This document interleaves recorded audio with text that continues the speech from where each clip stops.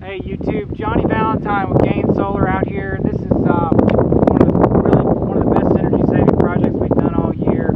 This is a new construction passive solar home. It's got passive solar design, which is all the windows that you see on the south side, and you see that distinct shade line going across about halfway. So this is a passive solar house. It's 2,000 square feet, new construction, super insulated. It's got energy recovery ventilation. It's got a mini split. It's got a 6.85 kW active solar array, which was installed by Gain Solar, yours truly. It's constantly recycling all the air throughout the house, so you don't have any spots where they're hot and cool. Each room is exchanging air with another room, and then they've got the house is so tight they've got an ERV which exchanges the indoor air with the outdoor air without having, you know, a big swing in temperature or a drop in efficiency.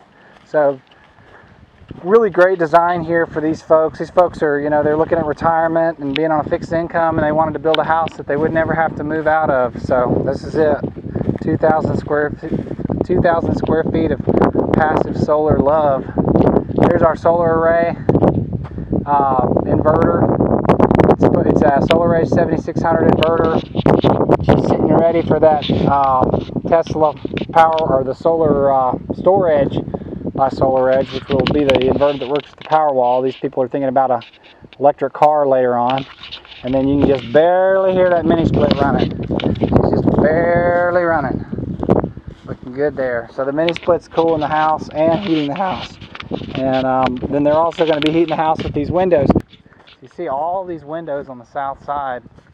Each one of these windows is going to act like a heater in the wintertime. The sun's going to come in, it's going to strike the concrete floor, which is an insulated thermal mass, and the concrete floor is going to get charged with the sun's energy. It's going to store all the BTUs, and it's going to release those BTUs when they're needed into the house in the wintertime. It's like having a thermal battery.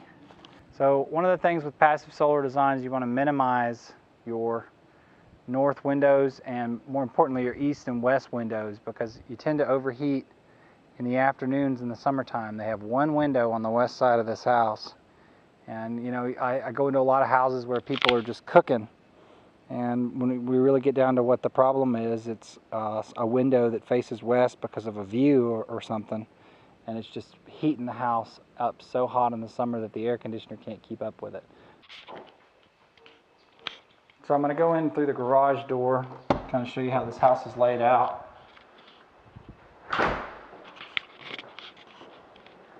This is coming from the north or the south. So here's the great room.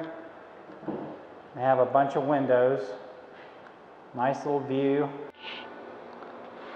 So one of the tricks to this is the north walls have closets. So they have these insulated spaces by the nature of the closet. Through wall ventilation, so they can actively change the air throughout the whole structure. There's one of them. There's the switch. So you don't end up with any hot or cool spots because you're constantly cycling the air through the house. Here's another one.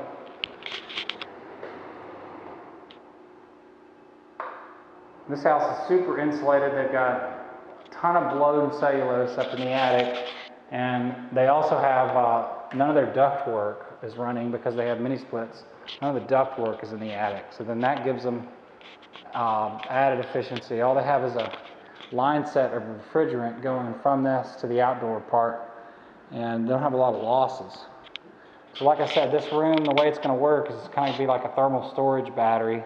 The sun's going to come in the wintertime.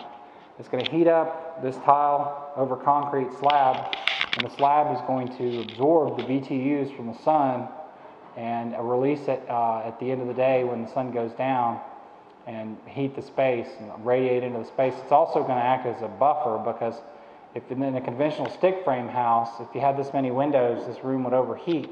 But because of the slab's ability to absorb heat, it's going to absorb a lot of BTUs and make the room still feel comfortable. And vice versa in the summertime, it keeps the room cooler.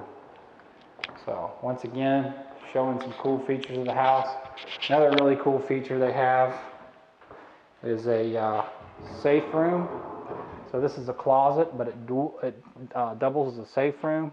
Extra thick walls, super reinforced, and this is for tornadoes or any kind of storm. So they built a safe room into the closet. Very cool feature. So I'm really proud of these folks.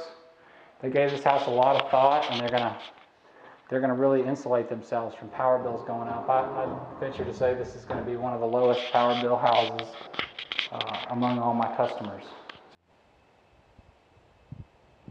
So another cool feature of this house, this is the meter base. They have went ahead and pre-wired it with a generator inlet plug. So this generator inlet plug is 50 amps. It's a lot of power at 240. Notice it's a female, or it's a male, so that you have to come at it with a female plug. So you have to use a generator cord. You're not using a suicide cord. So the generator plug feeds into this breaker, and the grid feeds into this breaker. So this is called an interlock kit. So at any time if this breaker is up, this one has to be off, and vice versa. So what this allows them to do is they have a little sub panel, and all of their critical loads that they need to run their house off of, they can instantly they can instantly switch over to run it off the generator and plug up a portable generator, and the house is generator ready. So you see a lot of automatic transfer switches out there with the big generators. This is another way to hook up a portable generator to a house. This is the remote for the mini split air conditioner, and as you can see, it has a lot more buttons than the up, down, mode, and program buttons on your typical HVAC thermostat. So this is the thermostat, but this also allows them to do all kinds of features. They have different modes, heating, cooling. I think you can make it follow wherever the remote is. It'll blow at you. You can control how the fan blows. It's got the EconoCool features. So if you've got one of those houses where in those early spring and early spring and fall times you can't really run your air conditioning, but it gets too humid, a mini split's a great thing. It eliminates that problem because it can speed and slow up and slow down the compressor and allow you to dehumidify your space without making it super cold in here. Man, I really love this ventilation system. Balance out every room. That's awesome.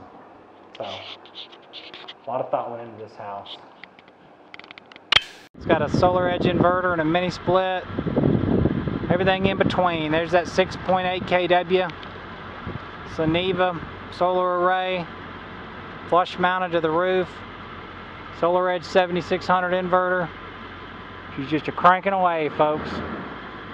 You call me, I'll tell you, or you can take my word for it right now. The quickest way to get an ROI on your house is to design it passive solar. These folks have saved themselves a ton of money, and it's a very simple way to design your house. Thanks for watching. Like us, follow us, watch us.